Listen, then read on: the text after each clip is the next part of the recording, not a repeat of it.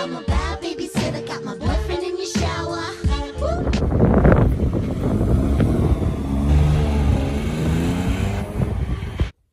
Hello, welcome back to the channel, or to the channel if you've not been here before. This is what we're doing today. This is, we're going to resolve the issue, or try to resolve the issue for free of a sloppy knob. Now, sloppy knob not always a bad thing. This situation, it's not brilliant. So, if you look at this here, we've got a load of play in this shitter. So we're going to try and rectify this for free. And well, I mean, I've done something similar on my BMW in another video, but I had to buy parts for that, which, I mean, I'm allergic to spending money if I don't have to. So I'm going to try and do this one for free. So anyway, like you can see, so if you go to first gear, then second gear, it's like blah, blah. But there we go. So this is going to be a video featuring a lot of my knob. So before we come an internet sensation, let's crack on and get it off. First thing we need to do is, if you notice this here, it's already a bit broken, but this should pull out. Should pull out. Should clip out. Yeah, there we go. Now yours might not be like that, but that's just a design feature of my car.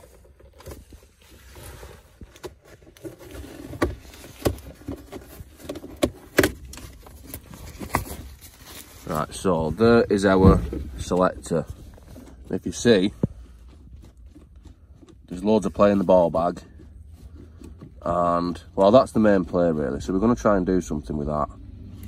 So let's take this off. To unscrew the knob, you just unscrew the knob.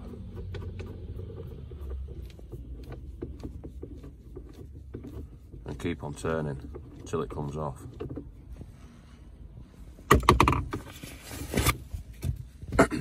And then we need to take this off, because I'm going to do this inside because it'll be easier. So let's go and get some tools. So I haven't actually checked to see what I've got to take off to take this off yet. So I'm just doing it as I go. But first thing I can see is this 10mm here, so I'm going to take that out.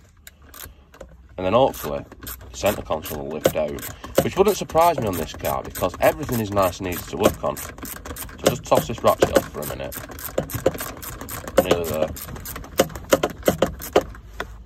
You know, how long's this bolt?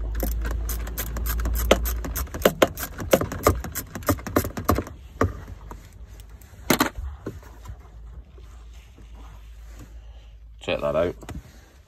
And this, yeah, I thought it might do, it just pulls off. And there we can see our gear selectoringtons. So,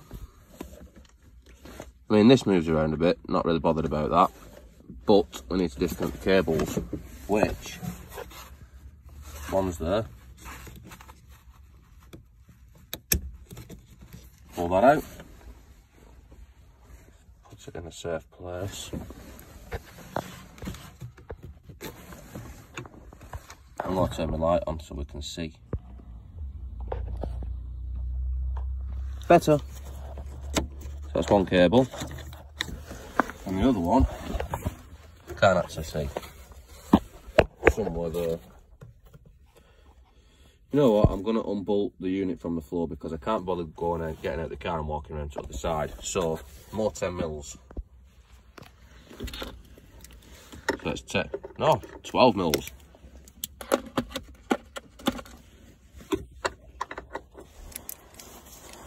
Bit fancy, isn't it?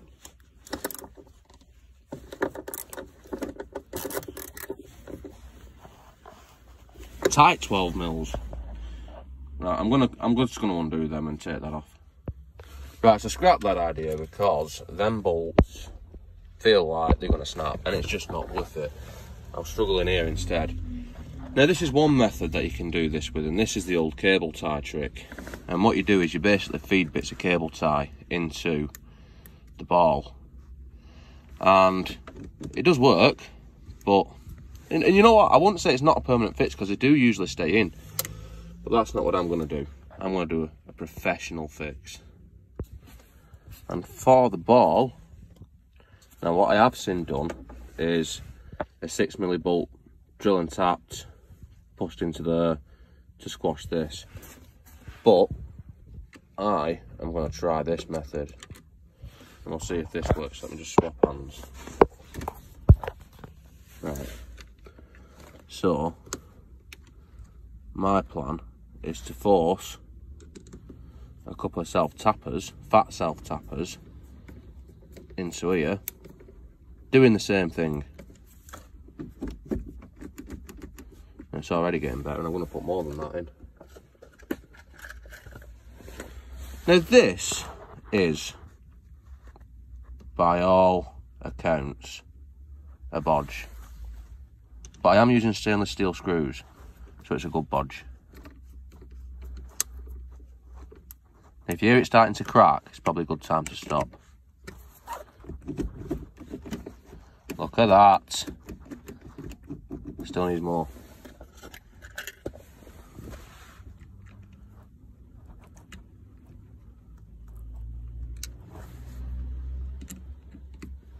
We'll just randomly place them around the situation until it feels better.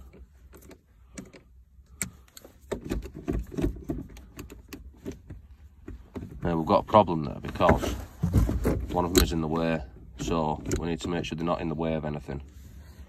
So anyway, I'm going to do that because, well, as you can see, I've just thrown them in for now just to see if it's working. But I'm not going to leave them there, I'm going to move them about a bit. Probably make them shorter as well. But yeah, I'll do that now.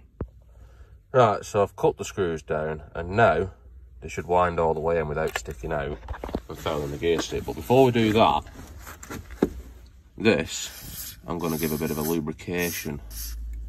Now this is just, actually, this is motorcycle chain lube.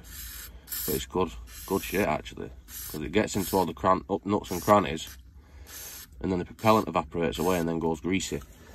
So you can grease stuff up like that without taking it apart. It's not as good as proper grease to do it with, but it's better than nothing, and it's all I can be bothered doing. So anyway, let's put these screws in, and I'm just going to put them, I think, every quarter there. 4 of them opposite each other. So there. So let's screw them in, and then I will come back when I've done that. So after a little bit of experimenting of where to put the screws, I come up with this neat pattern. Very uniformed, nice pattern there, you see. So now, nice and tight. But the other thing that I'm going to address, I'll try to address, I don't know if you've noticed there's a screw sticking out there. This bush here. There's also movement in that. Quite a lot of movement in that. So, basically the same thing. So if I screw a couple of screws into that, then it's going to make that tighter. Well, hopefully. So let's have a bash of that too. So, nice quick fix. 3 screws in there, a screw in there, and wait for the results. Much more positive gear change. Now there's still a bit of play in this bush, but to take all that apart will be more effort than I'm willing to put in at the moment. And there is movement on the full cradle because there's bushes underneath these which are rubber, but I'm not risking snapping them bolts off to sort that out. So anyway, get a couple of screws in there and we can get all gears. Well, we can get all gears, I've already done it. And not a lot of play in it. So let's throw the shitter back together. So the first thing to go back on is the last thing that we took off, which is this. Now it's got like holes there which you've got to line up. So get it underneath the handbrake first because massive weight, down the way.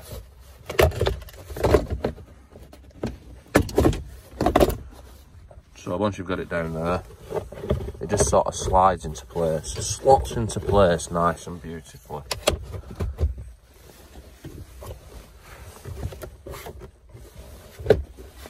So we put that back and then we'll put our bolt back in, which is somewhere over here because that's where I put it. There it is.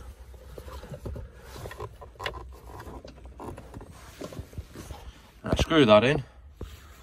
So that's back in. Now we'll put this Johnny back on, which has 4 little doofers to clip in. I think mine's only got 3 because I think one's fucked off. Yeah, probably. But let's, that just pushes in as well when you line it up.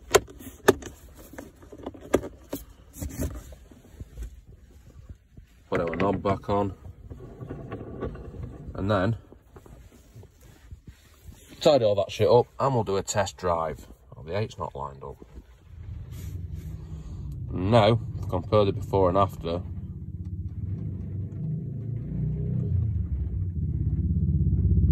I mean, that's flexing, not so much play like it was before.